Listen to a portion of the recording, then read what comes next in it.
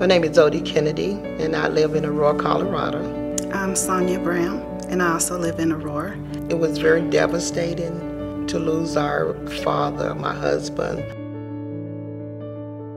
There's no question in our mind as to where the service would be. My husband was a religious icon in the community. He was a giant in the religious arena.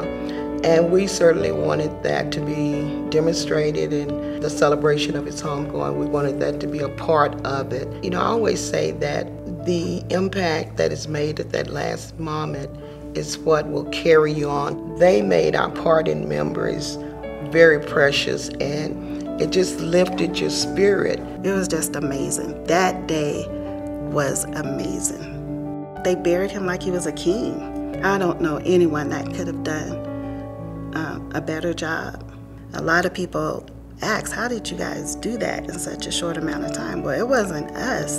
The plan just all came together in such a short amount of time. They're just the best out there.